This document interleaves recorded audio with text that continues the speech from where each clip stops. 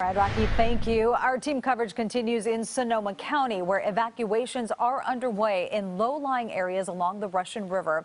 It is approaching flood stage right now. KPIX 5's Jackie Ward is live in Guerneville, where schools and businesses are being impacted. Jackie? Yeah, and it's no surprise once you get here. This flooding is unbelievable. Let me give you some perspective. So I have knee-high boots on, so that's as far as I'll walk. But man, I could walk for about 50 yards total here. So that stick, here I am actually, just about, I don't know, 10 feet or so away from dry land at this point. And see that stick over there? To give you some perspective, our photographer put that stick there at 11:30 last night. So in the span of just not even 7 hours, this water has crept up to that height.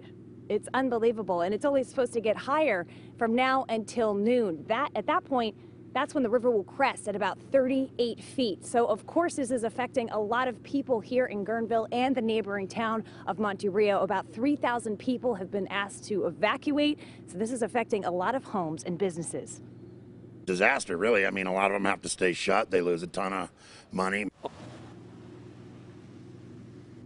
So low-level homes have already been affected by all the rain we got over the weekend. Some are up on stilts, and a lot of flooding is happening here with some schools being affected, and they're closed today as well. Those include Forestville Union School District, Harmony Union School District, Geyserville Unified School District, and Guerneville School District. So if Mackenzie, my photographer, can just zoom down here, I'm going to step out of the way. See that no trespassing sign?